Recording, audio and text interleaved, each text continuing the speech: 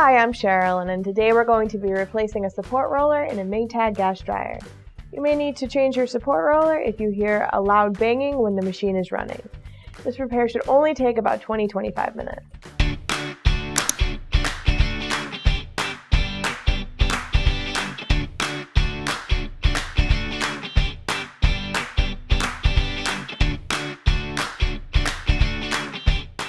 For this repair, we're only going to need 3 tools: a stiff putty knife, 5/16 nut driver, and a flathead screwdriver. If you don't already have a new support roller, they are available for purchase on our website. Before repairing your gas dryer, make sure to turn the gas off and unplug it. To start this repair, we are going to need to flip the top back, so make sure you have a wall to lean it against or something to support it from the back. We'll start by depressing the 2 clips that are at the front of the dryer with our stiff putty knife.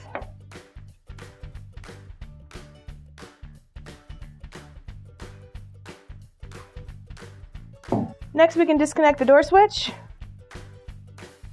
Take your flathead screwdriver, lift up on the tab, start pulling those apart.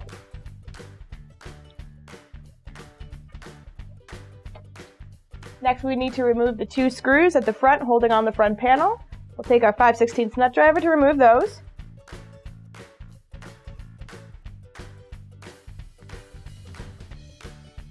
To remove the front panel, simply lift up and pull back and set it to the side.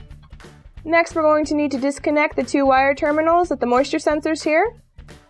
We'll just pull those off.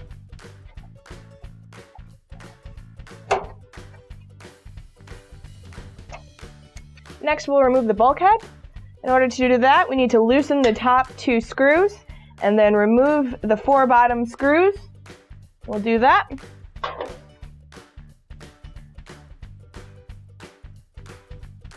Next, we're going to take off the front of the bulkhead and lay it down on the ground, so I recommend putting a towel down to protect the floor. There are 2 support rollers on the back that we'll be working on. Just lift up and pull off the screws on the top.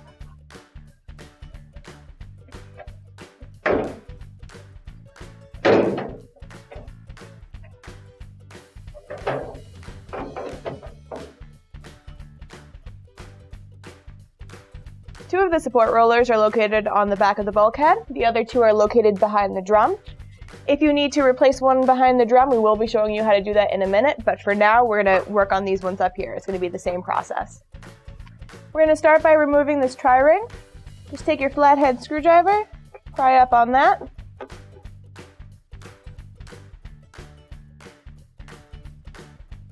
Set that to the side. Now you'll be able to remove the support roller. There's also a triangular ring on the back that you're going to want to replace as well. So you're going to pry up on that to get that off as well.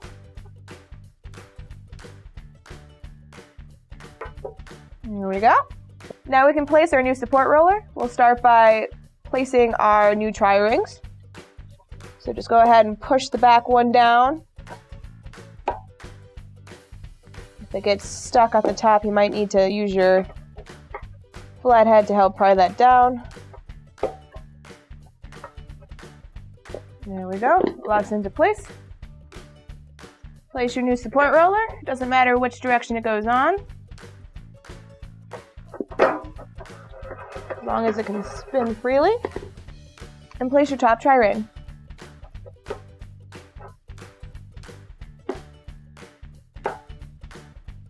There we go. Next, we're going to need to release the tension on the belt in order to get the drum out. In order to do this, we need to reach behind the motor and feel for the idler pulley. Alright, so I'm just going to take off my gloves so I can make sure I have a good feel for what's going on back there. So we're going to reach back, find that pulley. We're going to push the pulley to the right to release some tension so we can get the belt off the motor. And that'll release the tension so we can get the drum out. And now we can lift up on the drum by the belt and take it out and set it to the side. There are also 2 support rollers located at the back behind the drum. Now we can replace the drum by lifting up on the belt and placing it back in the dryer. Make sure that the belt is about 3/4 of the way back on the drum and that the rib side is facing the drum. And now we can rehook up the belt to the idler pulley and the motor. We'll need to reach back underneath. We're going to lace the belt through the bottom of the idler pulley and push the idler pulley to the right and loop it around the motor. And then give it a spin to make sure it's all lined up. Next, we can replace the front of the bulkhead. We could start by lining up the exhaust on the bottom. Push the drum back. It has to sit on the support rollers. And then just lift the bulkhead onto the keyed holes. There we go. And we can start screwing in the screws that we removed.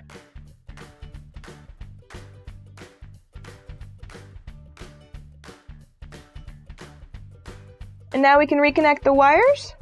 Black on the bottom, yellow on top. Now we're ready to replace the front panel.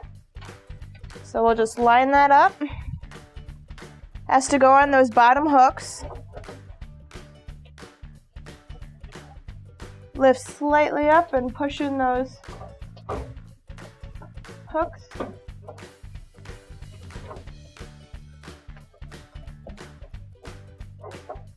Rescrew in the front panel screws.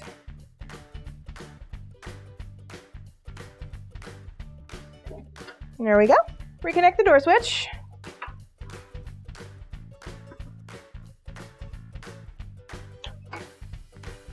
Now we can close the lid.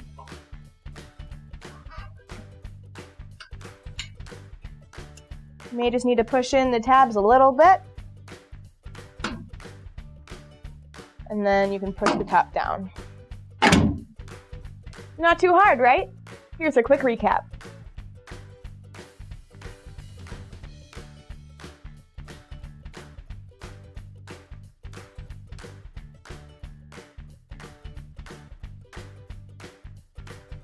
All of our OEM parts and tools are available for purchase on our website.